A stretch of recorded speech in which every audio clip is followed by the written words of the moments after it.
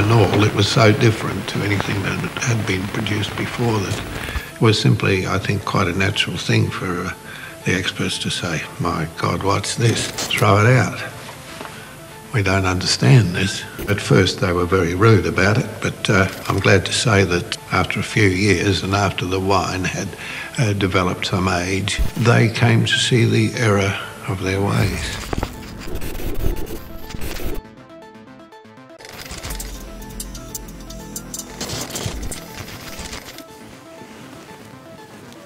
This is the story of some plucky upstart Aussie who travelled around a post-war Europe trying to figure out a new direction for Australian wine. He visited the vineyards of France, Italy, Spain, all the big dogs. and he had an epiphany. He knew the way forward, but when he came back home, he was laughed out of the room. Forced to work on a solo project in secret. Fast forward 5 years, and he unveils his creation to the world. The Royal Sydney Wine Show, where he Swept the field, winning all the major categories and establishing a new world order in Australian winemaking. His name is Max Schubert. And his wine, Penfolds Grange.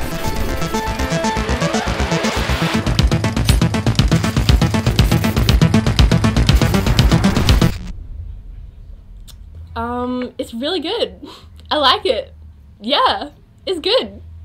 Max Schubert is the OG young gun of wine. He started at Penfolds in 1931 as a messenger boy at the age of 17. Odd job boy about the place. If anybody wanted anything done, particularly anything dirty, I used to yell out boy and I would answer to that. He worked his way up to chief winemaker in 1948. And that's only at the age of 33. You know, his rapid rise wasn't necessarily due to being the ultimate company man either. From the start, he defied the wishes of management. He signed up for the armed forces during World War II and he served in Greece, Crete, Middle East and New Guinea, came home, and after returning from the war, he would again find himself in Europe, not that far longer, only a couple of years. And this time at the request of Penfolds, tasked with the grand mission to research sherry production in Spain. And once again, Max obeyed their orders totally and said, just screw that, I'm gonna go straight to Bordeaux, right? I went to Bordeaux, in the Bordeaux area, and that's where I really became interested in dry red production, mainly because I was shown some magnificent wines there up to 50, 60 years old, and I'd never seen wines like this before. And I don't think I've seen any quite so good since. It was his trip to the mecca of first growth wines that inspired him during the vintage of 51 to craft his very first bottle of Grange. And Schubert himself stated, the method of production seemed fairly straightforward, but with several unorthodox features. Alrighty, so quick word association. I say Grange, what do you say? Expensive. But, you know, it is, if you're going to buy the best, then, or taste the best, then it costs you money to do it. But the problem is that people don't drink enough of it. The problem is that people buy it and stick it in cellars and don't drink the stuff. Okay, but what the bloody hell is Grange? Well, it's a blend of Syrah, or to be truly Australian, Shiraz. A Shiraz majority blended with a component of Cabernet Sauvignon. A not unusual blend in the context of Australian wine industry, but in the context of old world wine, incredibly unique. As the varieties originate from completely different parts of France, Cabernet coming from Bordeaux and Syrah from the Rhone Valley towards the south. Max Schubert took this already iconic Australian blend to new heights with Grange. In an unorthodox manner, Grange has always been sourced from a large area, not just one vineyard or region. Despite being vinified in South Australia, the grapes have been sourced from Western Australia, Victoria, even New South Wales. The concept of terroir, or place, or sense of place, is largely put to the side for Grange. Instead, Schubert focused on something that he valued more than terroir: quality fruit. It was first of all based on finding the right material for the wine which I had designed. Maximum flavour of the varieties used. It would require material which came from vineyards that supplied an individual character. Schubert then used this immensely high quality fruit to craft a wine built to last 20 years. Much like the wines of Bordeaux that inspired it, the majority Shiraz brings this iconic, full, rich and opulent body, while Cabernet provides this intense and structural tannin that gives the wine an incredibly long life. Resting in 100% brand new American oak for a whopping 18 months. In its youth, it can be overt, pronounced both in flavour and tannin, but given the proper time to rest, integrates seamlessly into the wine. Do you like it? I do like it, but what makes it so expensive? Now, new oak was an entirely novel concept for Australian winemakers at the time. And after crafting this wine for a handful of years, a tasting behind closed doors with the directors yielded the complete unexpected, an order to completely halt all production. All in all, it was so different to anything that had been produced before that it was simply, I think, quite a natural thing for the experts to say, my God, what's this? Throw it out. We don't understand this. He again defies the wishes of the managing directors and continued to make the wine in secret. These were the only vintages of Grange that didn't use new oak. It's actually, funnily enough, easier to hide a few barrels from management when there isn't a hefty price to pay for new wood. Then the unthinkable happens. Someone decided to enter the last Grange into the '62 Sydney wine show, and it took out the entire damn thing, a 7-year-old wine, forcing the hand of the directors to reinstate its production. And of course, no skin off Max's nose, he never stopped anyway. And the accolades for this wine never stopped, achieving no less than 50 gold medals across various vintages. His first Grange was the most expensive Australian wine ever to be sold at a nudge under $143,000 a bottle. The 55 Grange was named by Wine Spectator as one of the top 12 wines of the 20th century. The 71 Grange was recognised by Fine Wine magazine as the greatest wine of the 1970s. And the 1971 Wine Olympics held in Paris, 330 wines, 33 countries, judged by 62 experts across 10 different nationalities.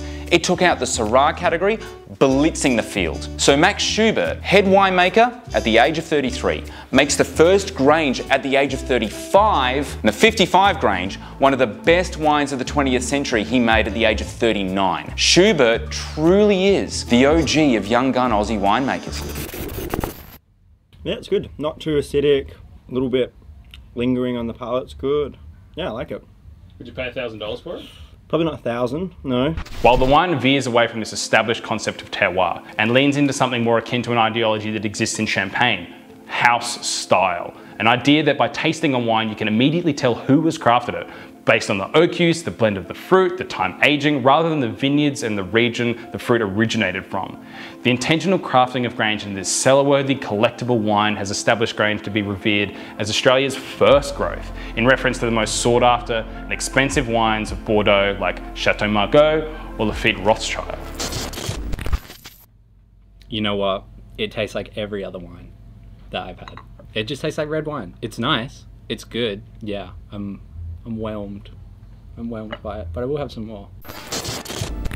All of this has given Grange one thing: clout. In all honesty, this wine has transcended wine culture in a really similar way to other icons of their field. My mother, bless her heart, she has never watched a game of NBA in her life, but you ask her who the go-to basketball is, she'll say Michael Jordan. I've lived in South Australia for 40 years and it's at the pinnacle of what everybody knows about South Australia's wine industry, which is both a good and a bad thing, I suspect. Similarly, for people my age and older, Grange has that household name brand recognition. So how do you know of Penfolds Grange?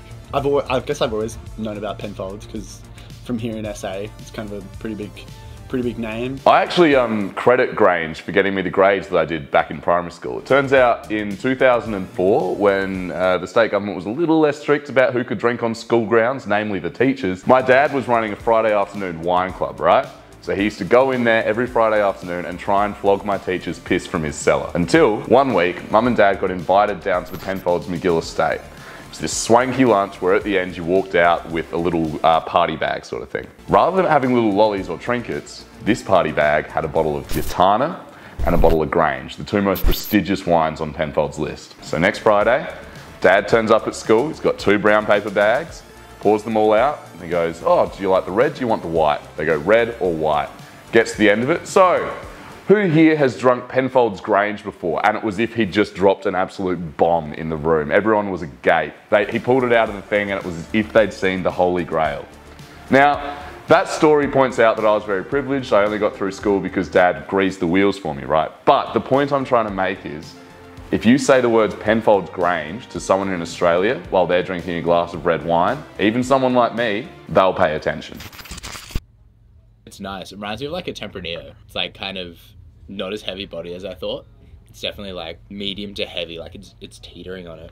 Would you buy it? In this economy? No, I wouldn't be purchasing a bottle of the Grange. Penfolds has always been a sizable force in Australian wine. By 1920, they'd already commanded half of all sales of wine in Australia. There are more wine bottles bearing the Penfold label than any other brand of wine anywhere. Now, significant immigration into Australia post-World War II resulted in rapidly changing palates. The fortified wines that Penfolds was known for started to decline in popularity, hence Max's research trip to Europe. So it turns out it worked pretty damn good. Wine and Spirits magazine recognised Penfolds as the winery of the year for the 23rd time. Schubert was included in Sydney Morning Herald's 100 most influential Australians of the century. And today, celebrating 70 years of Penfolds Grange, a wine based majority on Shiraz before the market was ready for it, bucking the trend of sweet fortified wines, going against the wishes of Penfolds, coalescing into this apex of Australian wine, a multi-variety, multi-vineyard, multi-region blend that's been collected, cellared and commands a whopping price point. It's quite simply remarkable, like a one-of-a-kind wine fit for only the most, I guess, special of occasions. If I say Grange, what's the first word that pops into your head? Politicians. Tradition. Money. Nash. Wine. Beach. I don't know, green maybe? Overrated. Home. Expensive. Grange Road, baby. McGill Estate. Hermitage. South Australia. Penfolds has never been one to rest on their laurels, and they're doing their darndest to keep the finger on the pulse as far as trends are concerned. They celebrated the 70th anniversary of Grange by releasing a 1-in-7 limited edition record player console. They're doing a bunch of NFTs with a company called Block Bar. If you take a peek at their Instagram, they've pivoted their wines as the perfect pairing with a game of Uno. They were even open to collaborating with startup YouTubers. Locally, they're definitely up for a challenge, as the majority of the populace in Australia shifts towards millennials, whose purchasing preferences are really different than what they're used to. It's likely why Treasury is committed to net zero by 2030, alongside the morality of it all. Regardless, there is a change in the market of what Penfolds is used to. They don't have China anymore, or it's a younger drinking majority. But regardless, they're going to do exactly what they've done since 1844. Adapt and innovate.